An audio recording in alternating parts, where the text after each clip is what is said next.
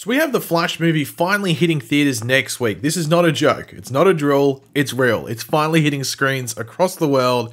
And oh boy, it's been one hell of a journey with many downs, but with the final up, that being the movie actually coming out for us to watch. And yeah, that journey from the first ever thought of The Flash actually potentially being a movie to now is a long one. And in this video, that's what we're going to go over. All the different actors, the different writers, the different directors, and storylines that were going to be used in various versions of this film that never got made. But throughout the video, be sure to let me know in the comment section which version, sounded the most interesting to you. And is it the one we actually are going to get next week or over the next week in theaters? Or is it one of the other ones that was cancelled? Let me know. Now, the first instance of a Flash movie potentially being materialized was actually all the way back in the 1980s, and this was with Jeff Loeb, who was hired by Warner Brothers to write a script for a Flash film. But yeah, nothing really came from it, and we wouldn't be revisiting the potential of a Flash film until about 20 years later. And this was in the year 2004, where David S. Goyer, who some might be familiar with as he was responsible for writing the Dark Knight trilogy alongside Christopher Nolan, as well as Men of Steel, and Batman v Superman on the DC side of things, and then Blade and Ghost Rider on the Marvel side. Now, after writing Batman Begins and the studio being pretty impressed by his work, Goyer was approached by Warner Brothers to continue working on the DC films. Goyer reportedly picked working on a Flash movie over a Green Lantern one, and was set not only to write the script, but also to produce and potentially direct The Flash as well. Goyer's The Flash was first reported to be in the works in 2004, with Goyer openly speaking about the project by December of that year. According to Goyer, Flash was his favourite of the DC Comics properties. Goyer also pointed out how Flash's powers could open to rich cinematic and story ideas, but no release date was discussed by him at this point. David Goyer reportedly concluded his The Flash script in 2006, but no real updates followed until 2007, when Goyer announced that he had actually left the project. In a post on his blog, David S. Goyer revealed that his Flash movie had been scrapped because he and Warner Brothers simply couldn't agree on what would make for a cool Flash film. He also suggested that the studio had other plans for the character, most likely referring to George Miller's Justice League Mortal. Goyer's The Flash would have featured both Barry Allen and Wally West, with Barry dying at the beginning of the movie and Wally having to step up as the Flash. But right as David Goyer's The Flash was cancelled, development began on a Warner Brothers Justice League movie, with George Miller being brought in as a director in 2007. Justice League Mortal was supposed to be a standalone Justice League story with no connections to either Superman Returns or Christopher Nolan's Batman Begins, both of which had released within the 2 years prior to George Miller coming on as a director. George Miller's Justice League Mortal, which would have been based on Justice League Tower of Babel, was originally eyeing a 2009 or 2010 release date and would star Adam Brody as Barry Allen, aka The Flash from the OC fame, as well as Anton Yelchin as Wally West. Justice League Mortal would end up never being released, with the rumoured tax rebate issues being the cause of it not going ahead, with it actually being scrapped in pre-production. They were actually ready to film, all the suits were made, everything like that, and Warner Brothers went, "We're not doing it." But Warner Brothers at that time actually already had plans for spin-offs, before going ahead with Justice League Mortal. A Flash movie picking up from where Justice League Mortal would have left off would enter development, with Sean Levy initially set to direct.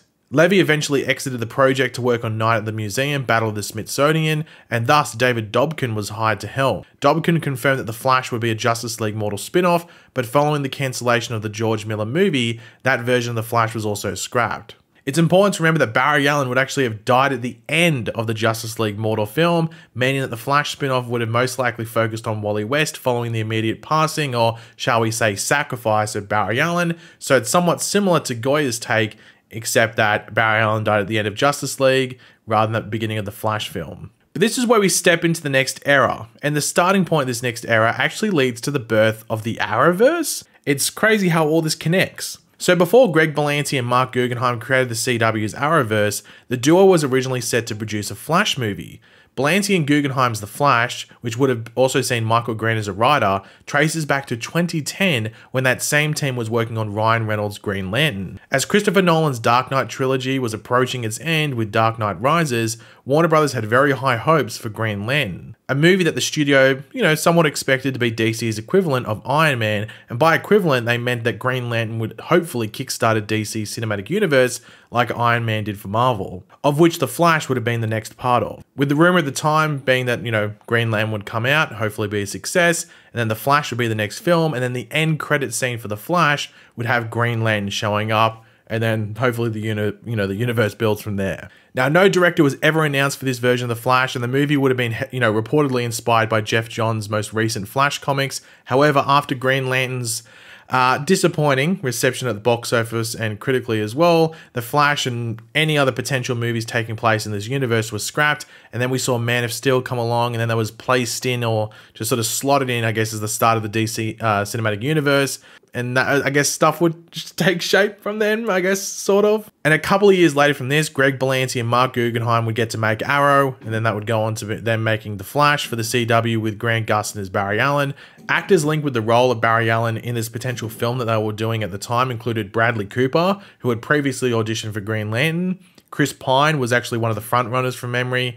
There was also people like Justin Timberlake, Ryan Gosling, and even Sam Worthington were also in the mix to play Barry Allen. Now, all the movies we have talked about previously were either standalone or just connected to other, potential cinematic universes. But from this point forward, for the rest of the video, these are all DCEU connected projects, So this was meant to be set in the same world as your Suicide Squad, your Wonder Woman, your Batman v Superman, all of that. So following Man of Steel and Batman v Superman, Dawn of Justice, DC now had a shared universe, the DCEU. Therefore, all solo films would then have to fit into the sandbox that was actually at the time created by Zack Snyder's DC films, all of which would end up, culminating in Justice League, or falling off of Justice League, playing off of it. Ezra Miller was cast as Barry Allen all the way back in 2014, followed by cameos in Batman v Superman and Suicide Squad. And this is when we have the directors and the writers and all of them enter. So Phil Lord and Christopher Miller, or as most people would know them, Lord and Miller, who by then had worked on 21 Jump Street and the Lego Movie, were tapped to write the Flash film set within this new DCEU, though it was not clear at the time whether the two would actually direct the film as well. But before a decision on whether they would direct the movie or not, they actually left the project to instead direct Solo, a Star Wars story, which, funnily enough, they would actually later be kicked off and fired from. But then they would go on to write and produce the two Spider-Verse films. The second one has just come out. Later, Seth Grahame-Smith was hired to direct The Flash based on Lord and Miller's treatment, and the movie was expected to be released a few months after Justice League. However, Seth Grahame-Smith exited the movie in 2016 over creative differences. Yes, The Flash was meant to be the first DC film after Justice League. It was meant to be Flash and then Aquaman, but yeah, it's been 5 years since Aquaman, so yeah, been a bit of a change. After Seth Grahame-Smith's departure, Rick Famuyiwa was picked to direct the DCEU's The Flash. Not much is really known about Famuyiwa's, story for The Flash, but the filmmaker was also working on a new version of the script, but appeared to be, still based off of Lord and Miller's treatment, but just sort of revisioned to how he wanted to tackle the project. It has sort of been stated that the film would have been a bit more, I guess, grounded and resonated more with younger viewers, but nothing concrete has really come out about what was going to happen in this film. The only thing that was sort of cemented is that Cyborg was meant to be a co-star alongside The Flash. It was almost like a bit of a buddy comedy sort of action sort of film. Rick Famuyiwa was even present at the DCEU's San Diego Comic-Con 2016 directors panel along with Zack Snyder, Ben Affleck, Patty Jenkins, and James Wan.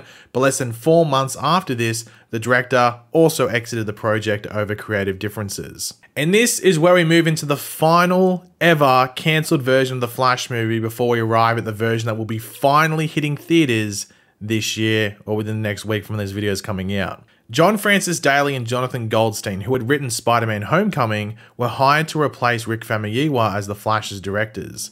Once again, the Flash's production saw creative differences, this time reportedly between the directors and the star, Ezra Miller. The creative differences were such that Ezra Miller brought in comic book writer Grant Morrison to write a new version of the script, while Daley and Goldstein were still officially part of the project, this version that Miller and Morrison wrote being heavily inspired by Back to the Future. Warner Brothers were not fans of the Miller and Morrison version, but John Francis Daley and Jonathan Goldstein eventually exited The Flash shortly after this, with Andy Muschietti then landing as the director after his two It films performed well for Warner Brothers, and Christina Hodson was tabbed to write what is now the current version of The Flash's script, though Daley and Goldstein are set to have a story credit alongside it as well. And that is where we arrive to now, where the Flash movie is about to come out, with Ezra Miller as the star, Michael Keaton in there, Sasha Calle as Supergirl, multiversal time travel, pretty much everything that Warner Brothers sort of wanted. They wanted some time travel, they wanted some multiverse stuff. Well, it seems to be all in this film. So it's been a long hell of a ride, but we're finally here. From 2004 to 2023, almost 20 years to get to this live action Flash film. It's been a while.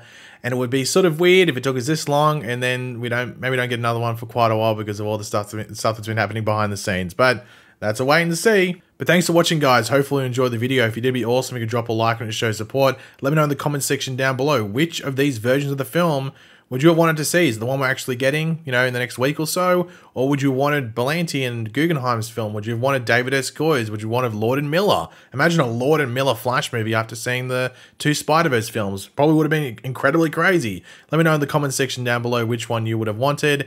And yeah, if you're new to the channel, make sure to subscribe, and I'll catch you guys later. Goodbye.